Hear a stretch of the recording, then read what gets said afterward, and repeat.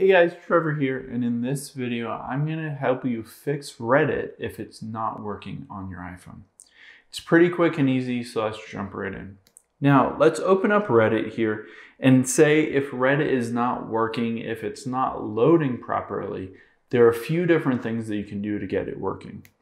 Now, the very first thing that I would recommend doing is let's open up Safari here and just open a new tab. Now, I'm going to type in, is Reddit down? Because what we want to do is make sure that your internet connection is fast enough and that the Reddit servers are not down. So you can see user reports indicate no current problems at Reddit. So you can go to Down Detector and see if Reddit is not working, see if it's a Reddit issue with the servers at Reddit. So if it says that nothing is down, then you know that that is working perfectly fine and that is not the issue. Now, the next thing that we can do is scroll over and find our App Store. And we'll just want to type in Reddit here.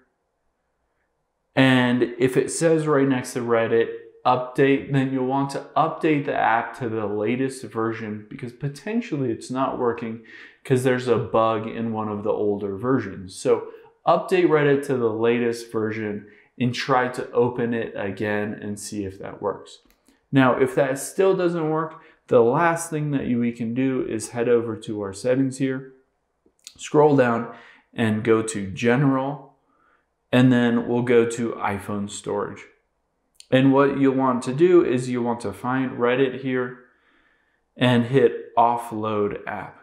Now what this will do is it will reset, and we can reinstall the app. It'll reset and reinstall the core system files of that Reddit app. It won't remove or delete your user profile or your posts or anything like that.